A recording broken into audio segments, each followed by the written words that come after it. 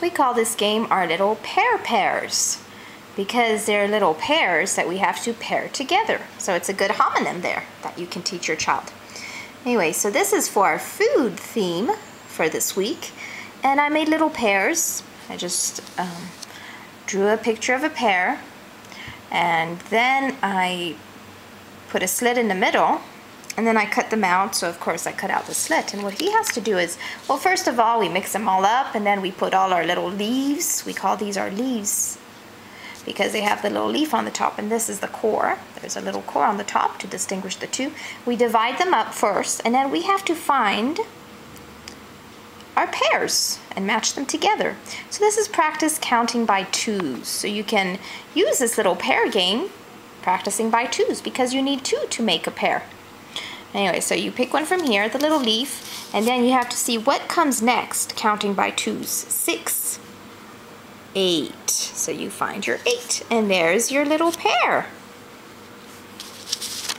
Instead of doing from 2 all the way to whatever you want, I thought we did it this way, so it's extra practice. And then he knows his counting by 2's very well, starting from number 2. But it's a little bit more difficult, for example, starting from 28. What comes after 28? So he has to look for the right one. 28 comes 30. An easy way for him to do it if he gets stuck. I said, oh, just skip one. If you count by 2's, you just skip one. 28, 29, 30. So he whispers the one he has to skip, and then he knows the next one.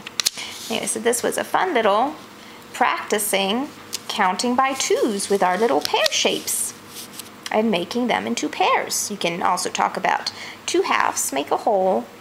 A pair is 2. Then we talked about all the different pairs that we found on our bodies. A pair of eyes, a pair of hands, a pair of feet, or with animals, or a pair of people. You can say a couple, different ways to say 2. Anyway, so there's a fun little math game you can do on your food theme.